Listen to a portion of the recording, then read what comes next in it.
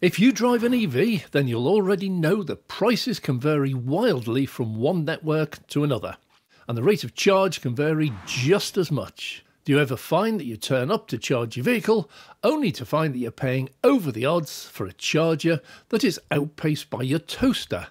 Well, that's why I've been travelling around the country testing out different charging networks so that I can provide you with the information you need when planning trips. And given that I drive a Tesla, some of the networks I visited this month charge more than double what I usually pay. So, if you like the channel, please be sure to check out our Patreon, that's linked down below. Anyway, please stick around as I reveal what charging is really like around the UK and provide some useful tips that will save you time, money and effort. This month we're going to start with Geniepoint, or regulars of the channel may have seen that Geniepoint is busy promoting its new charging locations and upgrading many of its existing ones. But at 79 pence per kilowatt hour peak and 75p off peak, this really is one that you should use only if you've got money burning a hole in your pocket. And even if you do, you're best splurging on a decaf, almond milk, gold blend, frappolappuccino, or whatever is the trendy drink these days.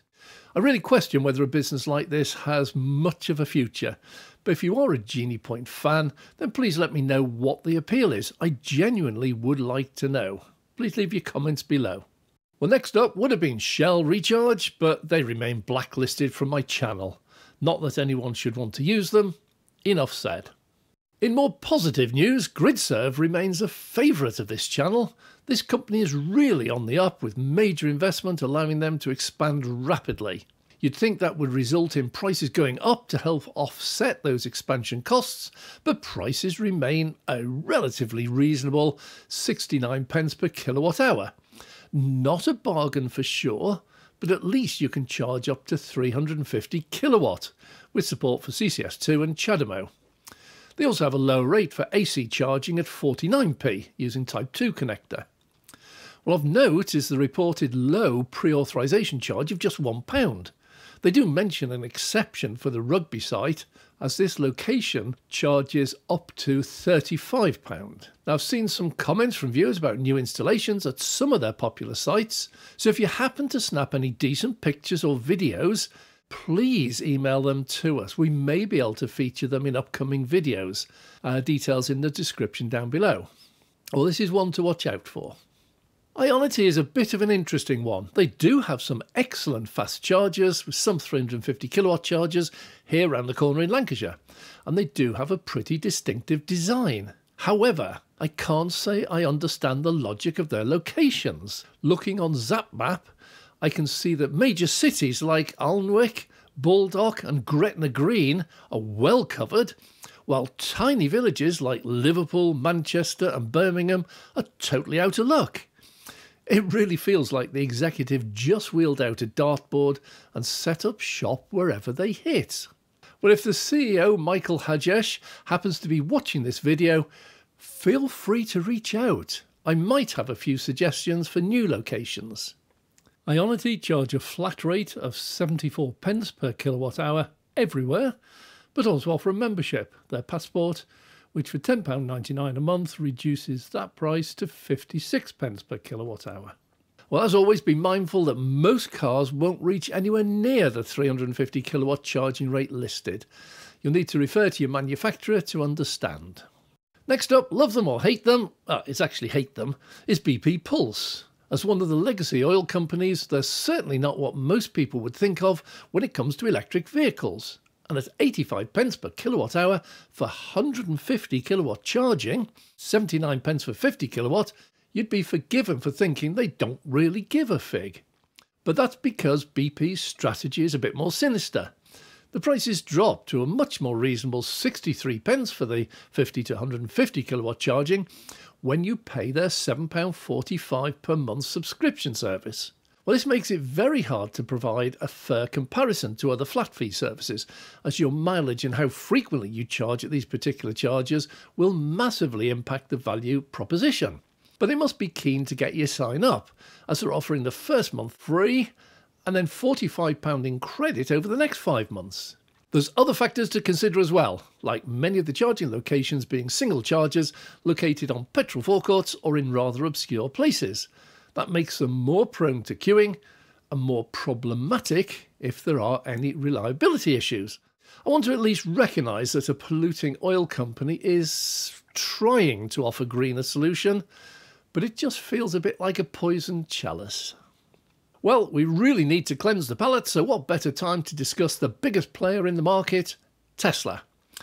Many will have seen our recent video on the rollout of the V4 Superchargers in the UK.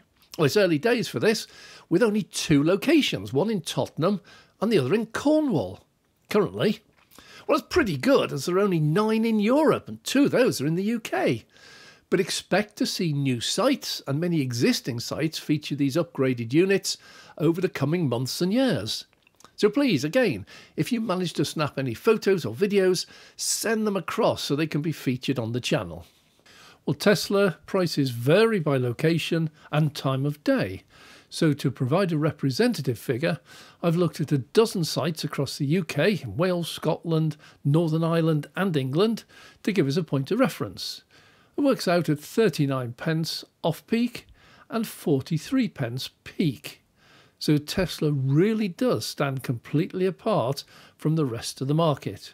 And with Tesla chargers able to be used now by non-Tesla drivers at certain locations at somewhat marked up prices, or reduced prices by paying a monthly membership fee, there is still appeal for the wider market. If you are able to charge off-peak, then the prices for Tesla are market leading and make it an attractive proposition for those who live in properties that don't allow home charging or need it for road trips. Osprey is a network that has pretty significant coverage across Great Britain, though it is a bit sparse north of Preston. In terms of pricing, it's really simple. It's 79p per kilowatt hour right across the board. Their network coverage map gives you helpful information about availability and where restrictions apply and opening hours. Well, while some locations support up to 300 kilowatt charging, the vast majority of its chargers only support 50 kilowatt and have a couple of charging bays. That means your charging sessions won't be quick, and if a few drivers happen to turn up before you, you could be in for a bit of a wait. Osprey's own figures show that you can expect to wait over an hour at their 50 kilowatt chargers to charge from 10% to 80% stated charge. In summary, its prices don't wow, its chargers don't wow, but you'll see quite a few of them. Well, instavolt is easily recognisable brand in the EV space and has a decent selection of locations across Great Britain. But like so many networks, the locations on offer can be hit or miss. For instance, while there are 4 charging locations in Cornwall, this does not include Truro, Cornwall's only city, nor tourist locations like Penzance, St Ives or Newquay. And its Falmouth location has just a single charger, meaning you're chancing your luck if you ever do decide to charge there. Devon doesn't fare much better, with nothing for Exeter or the whole of Torbay. Well, we appreciate that they can't do everything at once, but if a tiny town like Amesbury, population 8,907, can have 3 locations, then maybe the more than 135,000 people in Torbay could be thrown a bone. Prices are a flat 75 pence per kilowatt hour, with the company pointing out that the government charges VAT at 20% rather than the home electricity energy rate of 5%. Meaning its price would actually be 9p cheaper. I'm all for them taking on that battle, but their prices are still a bit on the high side. Well, moving on, there always has to be one that is more difficult than the others, and that honour goes once again to Applegreen EV. Not only is it the most deceptively named, being primarily a petrol forecourt business, so as far from green as they come, but is owned by Blackstone, an American private equity company that has attracted criticism for the use of child labour. It's therefore fitting that its website would be equally awful, listing its price only as a low-cost price per kilowatt hour, with multiple payment options available. How utterly useless! At least Welcome Break, where many of its charges are based, discloses the price, a reasonable 49 pence per kilowatt hour, with a pre-authorisation amount of £25. Unfortunately, that pre-authorization fee can take up to 14 days to be returned as listed on their website. So if that's the case, and if you use Applegreen regularly, then that could start to add up. Were you to charge each day and each fee take the maximum length of time, that would be £350 in pre-authorization charges. Ouch! Oh, and you know that 49 pence per kilowatt hour I mentioned earlier? Oh, it's only after digging really deep that you find out, well, oh, hang on, that's for their fast chargers. It's 67p for their ultra-rapid chargers with an £8 overstay fee after 45 minutes. Honestly, it seems like Applegreen EV is going out of its way to be difficult. MFG, which is clearly trying to hide from its heritage, what with it standing for Motor Fuel Group, is up next. It charges 79 pence per kilowatt hour with a discounted rate of 69 pence between midnight and 7 a.m. That really isn't much of a discount when everyone knows that the cost to provide electricity during these times is extremely low. The website is extremely poor, not giving you any idea of what speed, connectors or availability there is. When the other networks have done so well, this just isn't acceptable. That, and my experience, is that their locations tend to be situated on petrol forecourts, meaning they're smelly and unpleasant to be around. The flash colours aren't enough to win me over. Electric vehicles aren't like ICE vehicles. EV drivers are much more discerning, and we can certainly do better than the meagre offerings here. And last, probably least, is fastned. With just 14 locations listed in the UK, this isn't one most people will use all that often, and strangely, there is a rather stark north-south divide here. Down south, the majority of locations have 300 kilowatt chargers, while up north, it's mainly 50 kilowatt, Glasgow being an exception. And if you live north of Luton and south of Middlesbrough, then, well, just forget it. There's nothing for you here. That includes the whole of Wales. The southwest is also out of luck here. Well, that said, looking over in the Netherlands, which is where the company's based, it's clear to see that this is a serious player. Hopefully it will take the UK seriously, as the distinctive canopies at their locations really are quite a treat. Well, pricing is 69 pence per kilowatt hour, which is competitive with Gridserve. And with the monthly £9.99 membership, you can get 30% off. Like many of the EV charging networks, fastned is keen to tie you down to their network. It's really quite interesting how different EV charging is compared to traditional petrol and diesel refuelling, where you just turn up and pay whatever the price listed is.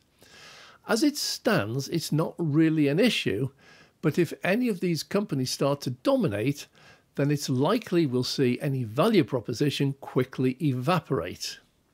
Well, in conclusion, it's clear that the EV charging landscape is a bit of a mixed bag. There are some insultingly high prices and poor quality chargers, and some extremely cheap offers. Some charging networks have remarkably broad coverage, while others are rare to come across.